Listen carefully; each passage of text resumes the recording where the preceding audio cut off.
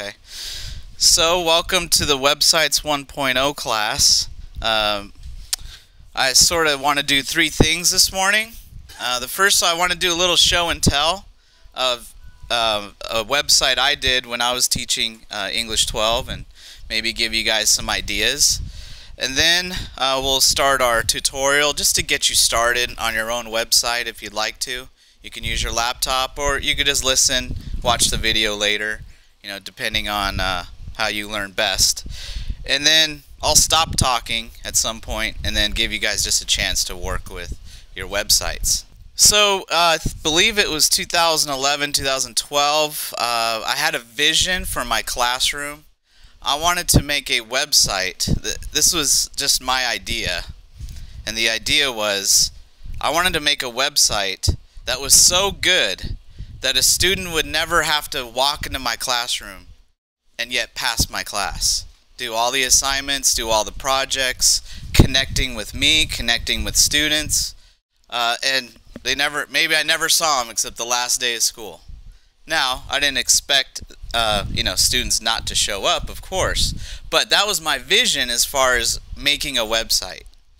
And then the other part of it was I wanted the website to be sort of a tool that I, as a teacher, used. So if I want to know what I'm going to teach, I put it on my website. It's like my brain is on the website. So if it's useful for me as a teacher, then the students are going to benefit. So what I have here is a portal. So this is a website, a Google site just by itself. And this is good if you're teaching different types of classes. So I would have a website, this is the entire site. It's pretty much just one page right there. But that way students can select which course they want to enter. This website is still available even though I don't teach these classes anymore. They are archived, so if you go to patriothighschool.com, go to teachers, and there's the link to my site. You could just take a look around, see if there's anything that can give you guys some ideas. Okay, so I would like to do a little show and tell. This is the English 12 site. I'll pull up the live one right now. So I'm just going to do a quick walkthrough. I won't get too detailed as far as how I did these things. That would be more like my session 2. I'm going to teach later on Google Apps. This is just a quick run through, quick tour. So as you see, all the assignments, all the units are listed on the website. I think I've seen from a lot of teacher course websites that I've seen, they tend to be more like a business card. This is my class and this is how to contact me. They might put a syllabus, maybe there's a calendar. That's kind of the extent of it. So this is going way past that, where it's a virtual classroom.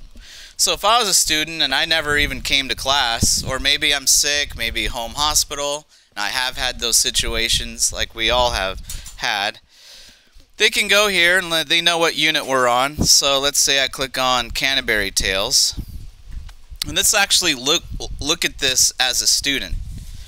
Okay, so I know a little small to read. So let's see. Alright, what's the first thing I have to do as a student? Okay, well, there's going to be a test on September 18th. Okay, got it. I need to read the prologue. I need to read the Nun's Priest Tale. I need to read the Pardoner's Tale. Oh, well, I can't make it to school on the 18th. Well, luckily, there's an online exam. Okay, so I used QuizStar for this particular testing process. So, okay, so I take the test. Great, I took the test. Oh, now there's a presentation. September 15th through 16th. Well, how am I going to do a presentation if I'm not there? Well, let's see how this goes. Okay, first I have to sign up for my presentation. It says, don't sign up for the wrong period. The period number is on the bottom tab. Okay, so let's view the roster. Okay, so this is a Google Doc that was made available to the students, and I could see basically who's reading what and which students have already signed up for that particular chapter. So if I don't come to school, I could see the blanks right here. Oh, there's an open spot. The Pardoner. Okay, guess I'm going to read that. And my partner is Jasmine and Rosa Rodriguez. Those are my partners. Okay, so I did all that as a student from home. Okay. Alright, so I signed up for my presentation. I know the group I'm working with. I know what I'm supposed to be reading. Okay, now I gotta read it. Well, I forgot the textbook. I didn't get the textbook. Okay, well, there you go. There's the online textbook right there. Okay, well, that takes that excuse away. Okay, now I'm gonna work with a group. Part of the class was teaching a little bit of group dynamics, how to work with a group. These are all those 21st century skills we're embedding into our courses. So as a group, I then have to get to fill out this peer evaluation form. And I can evaluate my peers. And I'm not going to discuss how that impacts grades or anything like that. It's just a tool. So I can say, hey, you know, Rosa did pretty good. I thought she participated pretty well. I don't think she really did the readings, but she did contribute some useful ideas, so you kind of get the notion there. Okay, so then I have the rubric for my presentation posted right here, and then of course I can turn in my presentation online using different Web 2.0 tools, and that's a whole different class we could talk about. But there's a lot of projects they can do online, presentations, animations. There's hundreds of ways they could show that they did the readings in a creative way. But I also have the test too. So I have multiple ways to check their understanding and hold them accountable for the assignments. Okay. Now, just to help them out more, I'm going to provide any kind of resources that will help them. I'm going to facilitate their learning. So I have the audio books right there, so maybe they're not good readers or maybe they don't have a chance. Hey, they could listen to it. I tell them, just go clean your room, go clean the kitchen and listen to The Partner's Tale. Do something. Go for a walk so you don't fall asleep. Just listen. Okay, some do better that way. If I found YouTube videos of student projects, I put them there so they can be inspired, see what other kids are doing around the country. Okay, so that's sort of the walkthrough of a typical unit on a website. So you see how this is beyond just posting on the calendar, hey, you have a test on the 18th. Hey, there's a presentation. Okay? There's a lot more. They can actually do these things from home. Now just point out a couple other features of the site. As you saw the assignments, I also maintained a daily blog. So all the things that we did each day would be posted. So I kept sort of a daily journal. It looks like the district blocked half of this stuff. It looks good at my house though.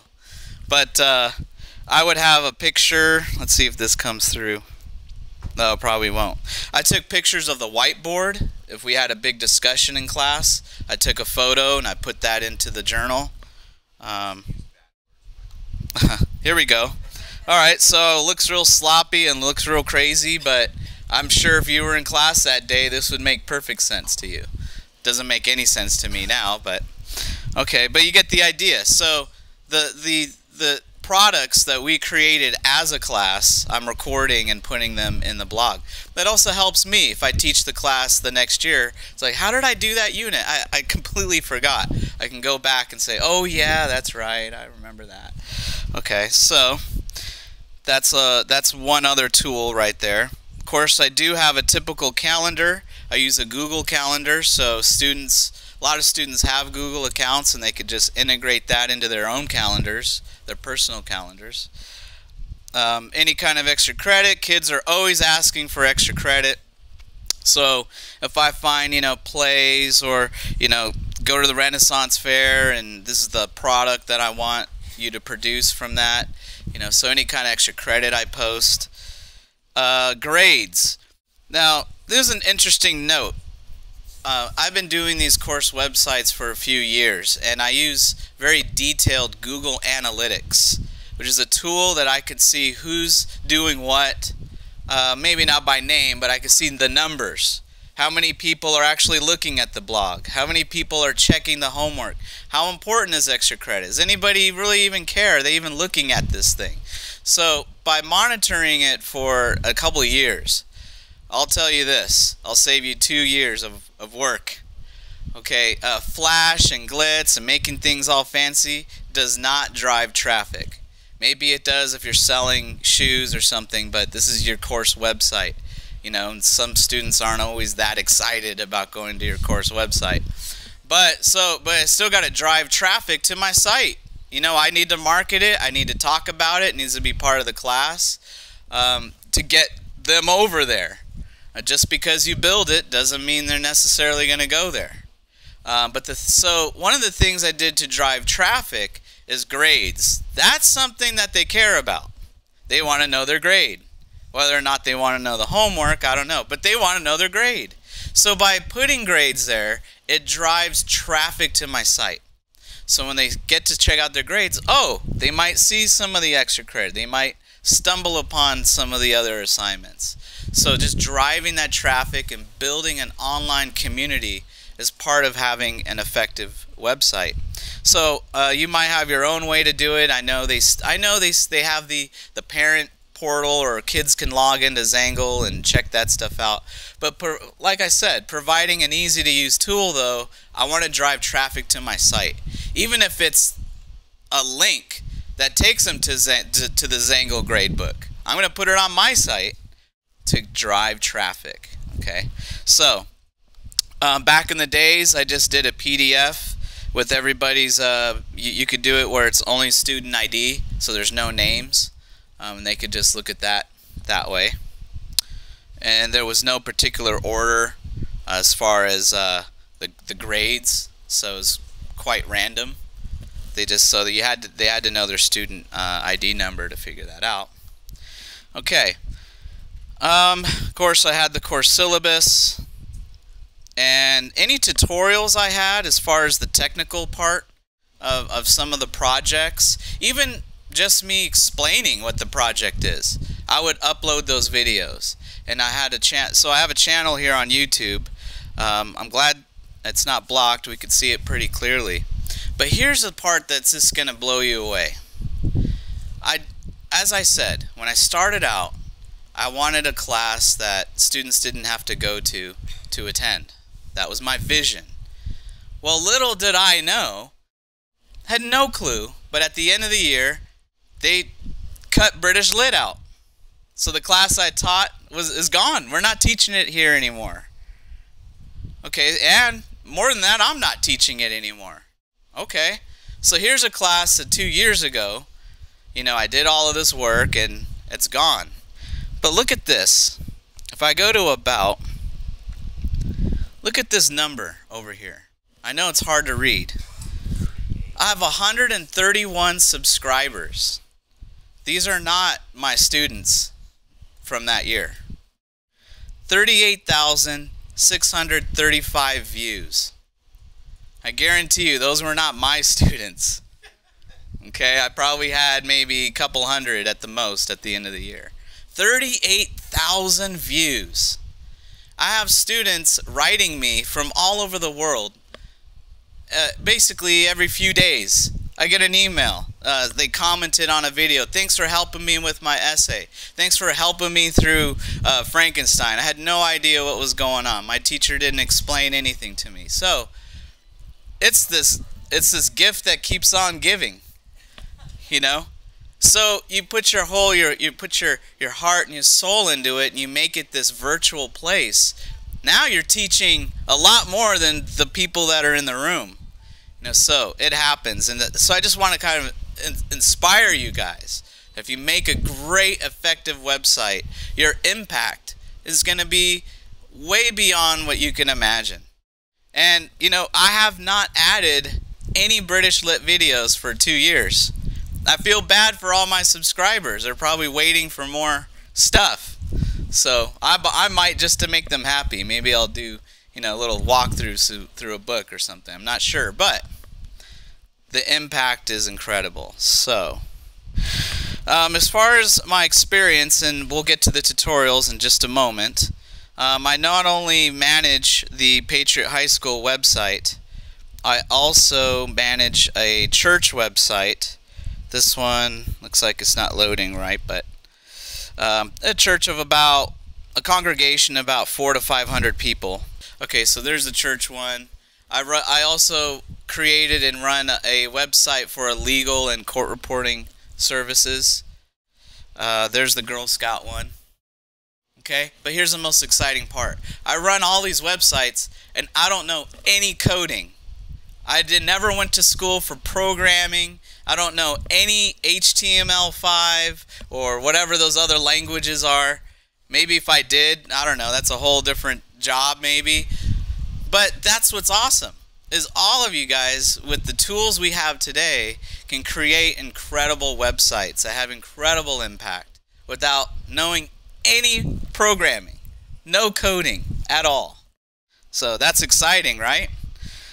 So before I get to the tutorial, I need to mention one website, and that is Wix.com, W-I-X.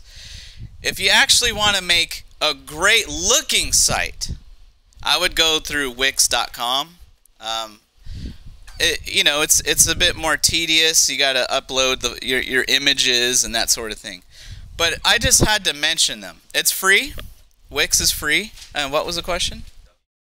Yes, W-I-X. Yeah, instead of Google, you could go with Wix. If you do the free one, you'll have little advertisements on your homepage, on Wix. Is Google easier to use? Yeah, well, Google has a lot more we can do as an organization, and we have some kind of control. I mean, if you forget your password with Google, I could reset it. Okay, so, but, if you go to Wix, no one on this site can control what happens with your site except for them, if that makes any sense. Okay, so I just want to make sure I mention them. So if your concern is, I want the most beautiful site, okay, go to Wix.com. Google doesn't make the most beautiful sites. But what Google does do is allow you to plug in a lot of collaboration type of tools. But Wix is very compatible with Google. So I've been very successful. All those professional sites that I showed you were all designed with Wix. I would do the Patriot High School website with Wix, but it does cost money if you want to start talking about domain names and that kind of stuff, So, but the free one, Wix.com. Let's go into the tutorial now, and what I'm going to do is just walk through the creation of a teacher or course website. You could just watch, you can follow along. Like I said, I am recording this, so you could just go back and watch the steps. Also, there are many tutorials on using Google products. If you just type in Google site tutorial, you'll find other teachers, probably better than me, that can teach you how to do all the little nuts and bolts. So this is just a quick run through, and you can see in the time we have left, it's fairly easy to create a brand new site. Okay, and you know what you're gonna find is when you go into creating your website, it forces you as a teacher to really think about your class and the scope and the sequence and what you're going to teach, because when you go to start building your site, and if it's going to be more than just a business card, students are actually going to use your site. You really have to put thought into it. It forces you to plan ahead and to have a because when you start to design your menus, there's a structure there, so that's why I like doing it at the beginning of the year. I need to think about what units are going to be being taught. All you need to do is go to google.com. It's real simple. And you're going to sign in. So I sent people account information. If you can't sign in today, that's no big deal. You could talk to me later if you want an account later. That's fine. We have a site license for Google Apps. Anybody can run off and get your own free Gmail account. Yes. But the problem with that is no one can help you except Google if you have a problem. And what's really cool is if you go through us, you get that at patriothighschool.com in your email. Now, this has nothing to do with your district email. This doesn't supersede it. It doesn't replace it. Okay, you can use it. You can use it more than the district one if you want to.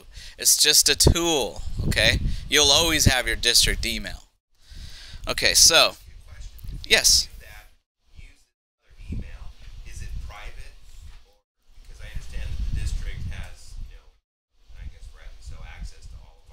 Right. That run on their server.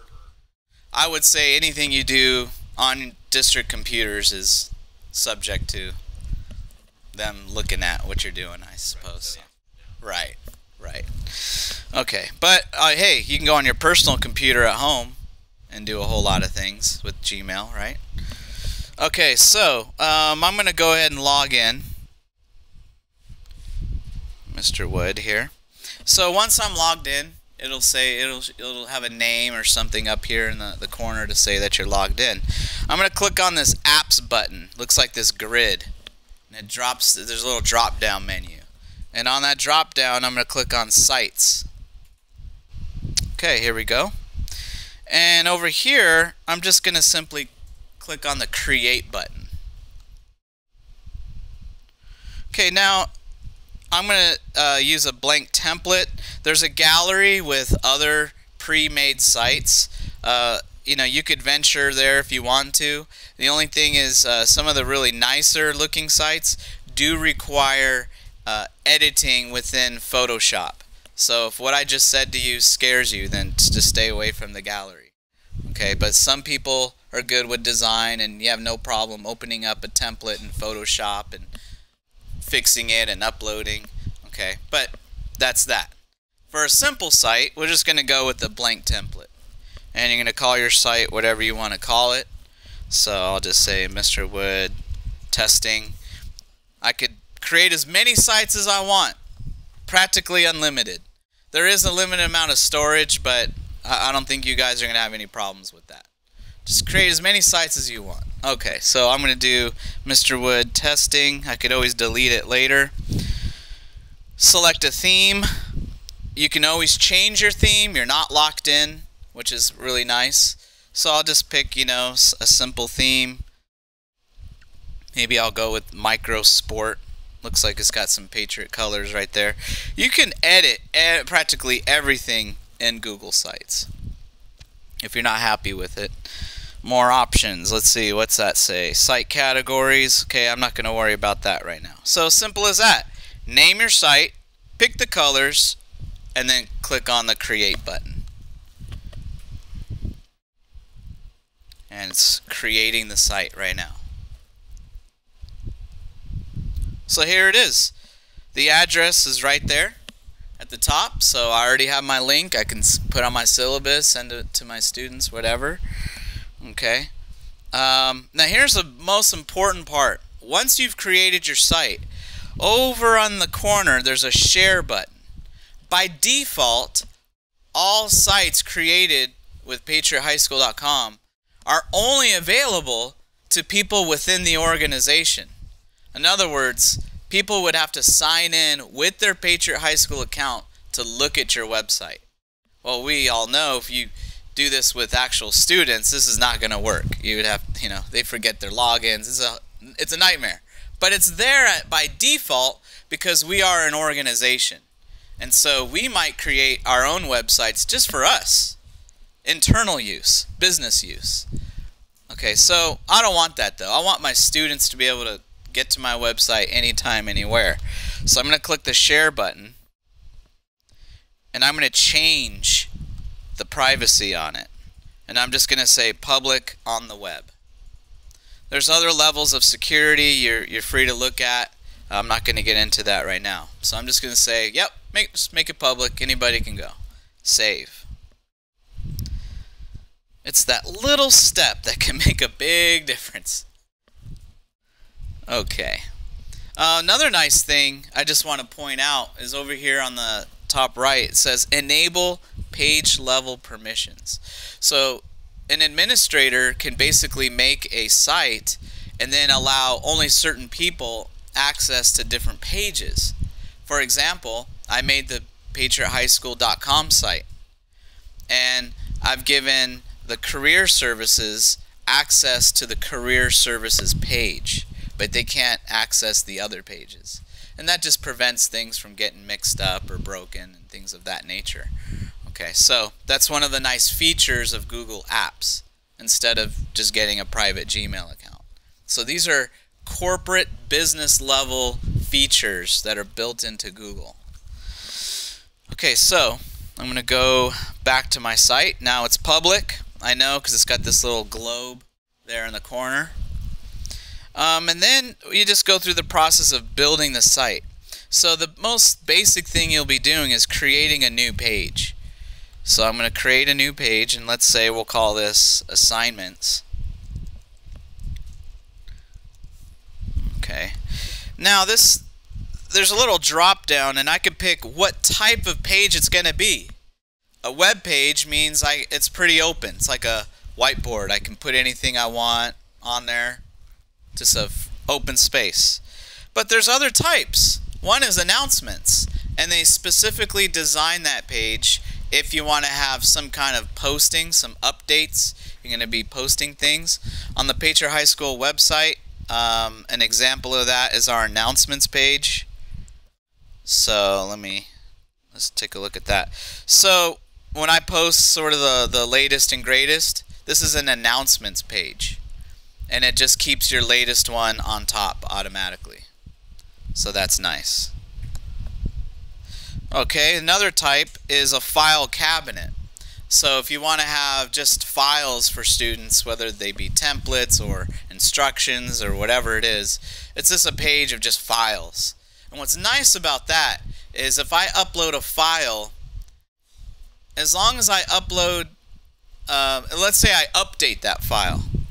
Oh, I made some changes. Well, I can re-upload it as long as it's the same file name. You're fine. The link doesn't change. You don't have to redo your whole website. Okay? But I could talk about that another time. That's a little advanced feature. A list.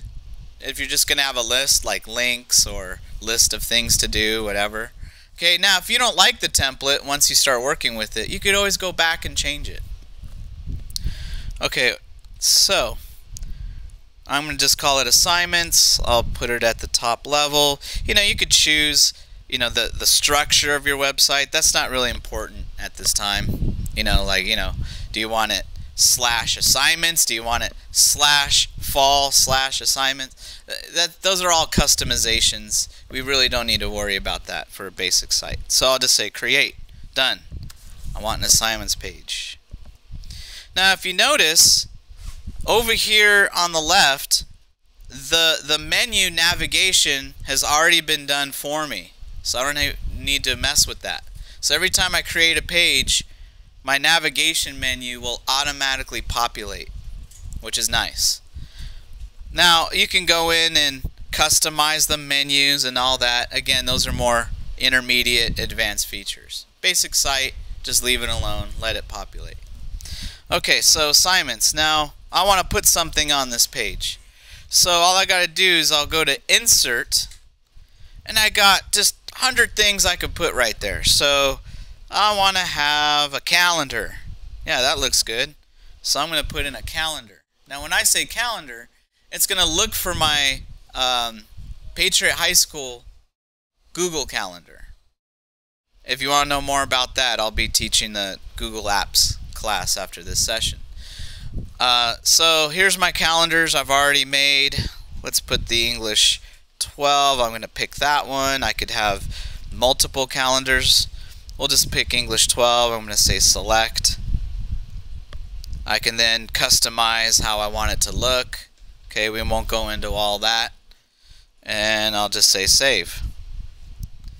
Okay, there's my calendar. Doesn't look like one because we're in what's called edit mode, so we're just adding stuff.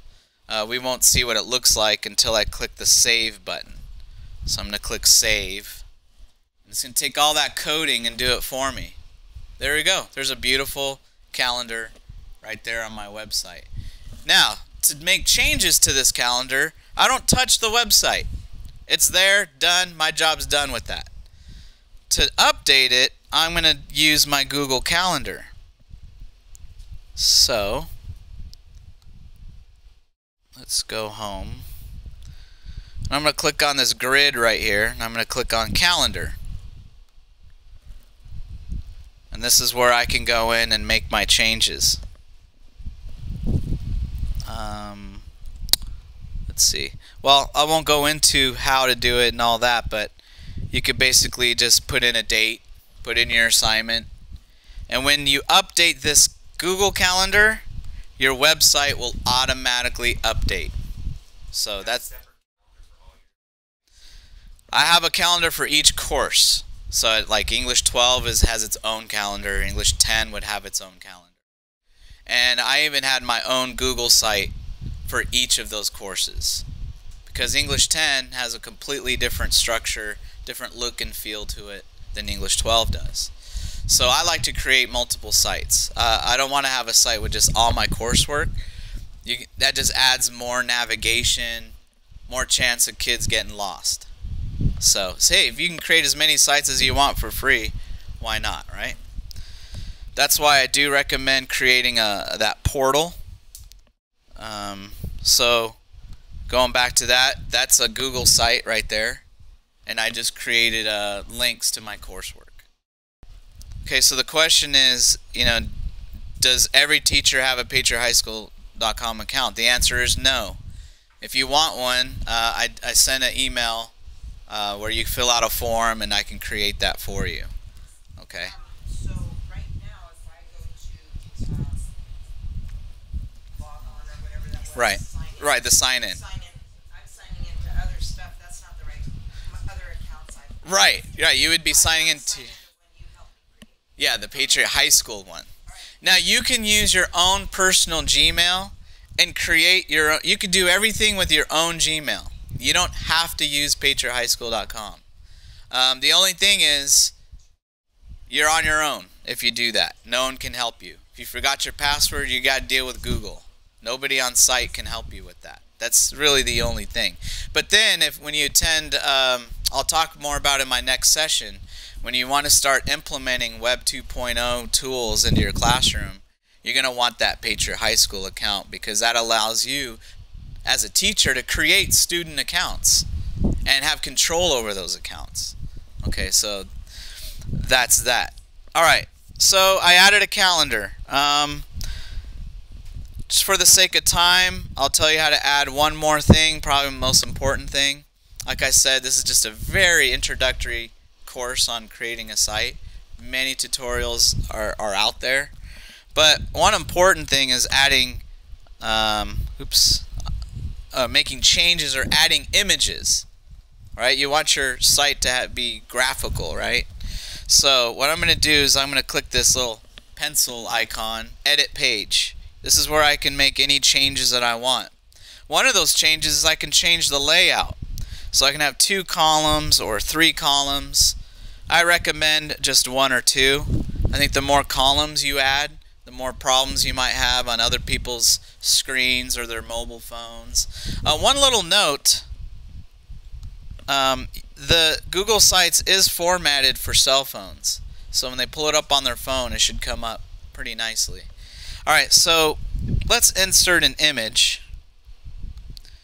Of course, you gotta find one to upload.